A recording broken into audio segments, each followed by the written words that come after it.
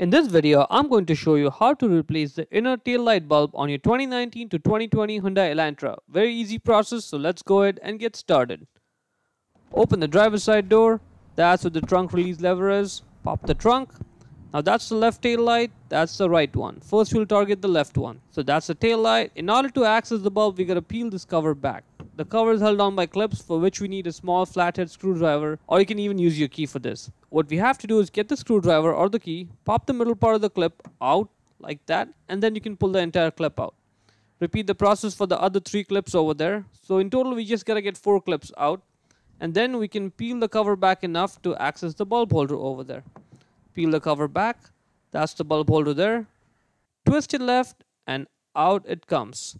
In order to get the bulb off, all you have to do is grab the bulb holder with one hand, wiggle the bulb a little bit and pull it out. The replacement bulb type is 194168 or T10.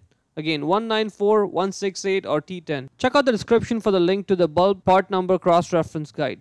Get the new bulb, push it in there. Before we put the light back in, let's check it out. That's working good. Now that's the slot where the bulb holder goes. Now you can't really see as the bulb holder is going in. So just position it the way I'm doing it. Check out the ridged part over there and see where it's in relation to that nut. See that? That's where the bulb holder sits flush. Pay close attention to that. Once it's sitting flush, twist it right and you're done. Now it's the exact same process for the right side one with a small change. I'm going to show you that now. The small change is his handle. You have to pop that cover off and now get a Phillips head screwdriver, one that looks like that, and there's 2 screws in there that we gotta get off. So twist him left, push down the screwdriver if the nuts are not coming out easy, and then twist the screwdriver left. Peel the cover back, twist the bulb holder, out the bulb comes. Exact same process, same bulb. Now when you're putting the bulb holder back in, keep an eye out on the ridge part right there. See where it is in relation to the 2 nuts there.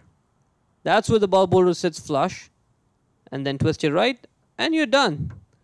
Now when you're putting the clips back on, just make sure that the middle part of the clip is pulled out.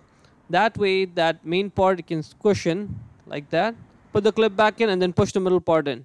Repeat the process for all the clips. Let's not forget to put those 2 screws back in, and that's pretty much it. If you like this video, we got a lot more videos made just for your vehicle. So check out the playlist over there.